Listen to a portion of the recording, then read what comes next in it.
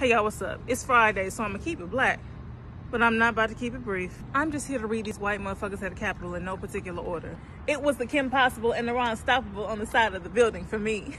You're mad. You're so mad because you finally see what the rest of us have been trying to tell you, that the longest standing and unchecked terroristic threat in America has been white supremacists. It be your own people. Let me tell you what these good old boys meant when they said, give me liberty or give me death. Give me the liberty to be sexist, racist, xenophobic, anti-queer, and anti-anybody that don't prescribe to my transatlantic version of Christianity or off with their heads. It's either their way or the highway, but it's documented in your words that all men are created equal under God. We didn't mean that for the blacks. So now when we are using a system that you created to obtain the rights you get to experience so freely, all of a sudden it's democracy. Throw the whole thing away. So I guess you thought it was your turn to make a political statement in the street. Sir, ma'am, especially you with your, we're storming the Capitol, it's a revolution. Girl, if you don't get your, do you want a revolution? Black people are in the streets protesting murder, oppression, suppression, a lack of basic human rights and equal protections under the law. And what were you showing your behinds for? Oh, to be able to murder black people in the name of self-defense, to oppress black people in the name of white supremacy, to suppress black votes in the name of white political power, and to have more protections under the law than black people in the name of white comfort. It was the noose for me. It's giving very much Civil War Confederacy vibes. Hey, the Confederacy was fighting for states' rights to own slaves. Next. A joke. And embarrassment. The crimes? Trespassing, destruction of government property, mail theft, that's a felony, entering restricted government property with a weapon, let it have been a brown man, and they brought bombs, death.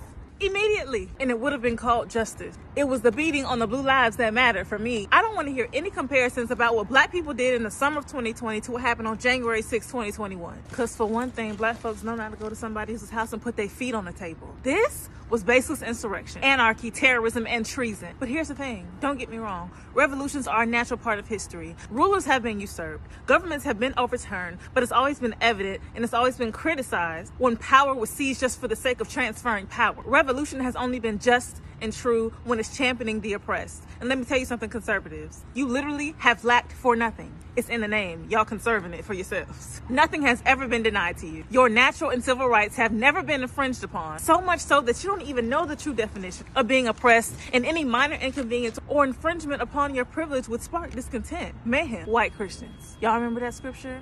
One day the first shall be the last and the last shall be the first. The day has come and the girls are scared. I guess they didn't think it would come so soon. Oh, they've only been 400 years in power. You broke into a government building. Negroes could never. It was the police letting the gates open for me. And not only did you make it out alive, you made it home to see your children. Oh, but the Black Panthers stormed the California State Capitol in 1967 with their assault rifles. Yes, honey, and they were allowed to. Entering government buildings with weapons did not become illegal until 1995 after the Oklahoma City bombing. The most devastating act of domestic terrorism in U.S. history, by the way. And guess who did it? Two white boys. Had this exact situation been flipped and we would have been protesting the result, and mind you, we would not have been protesting because we lost. We would have been protesting because we knew it would have meant the continued empowerment of violent racism. It would have been a massacre, but you knew that. White supremacists treat America like a woman, a white woman specifically, something to be defended and honored beyond reproach, and whose honor needs to be protected by any means necessary. And can't nobody disrespect America and get away with it except white men. And Dr. Brittany Cooper took it a step further. She called Trump an abuser, but I call white supremacy the abuser. And we all know the most dangerous time for a woman in an abusive relationship is when she decides to leave. And because America is starting to leave white supremacy behind, white supremacy is acting up. The tea is hot today. He lost. You lost. It's over. You're done. Listen, come close. The chasm between rhetoric and reality obviously doesn't exist for you people. And the way y'all will walk down the steps kindly after your act of terrorism shows that you won't know the difference anytime soon. It was the guns being pointed directly at aggressive mobs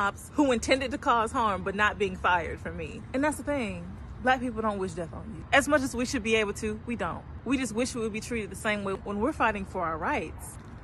I need a refill. So white liberals, don't think I forgot about you. This is your mess to clean up. We don't want to see any more black people cleaning up the mess of irresponsible, unhinged, racist white people. So unbuckle those cufflinks, take off those suit jackets from Macy's, kick off those so-cate Louboutins, and don't be afraid to get them running your stockings. Put in some elbow grease and scrub that shit up yourself. Call them what they are, terrorists. Lock them up. We want federal charges and convictions for everybody, including Donald Trump.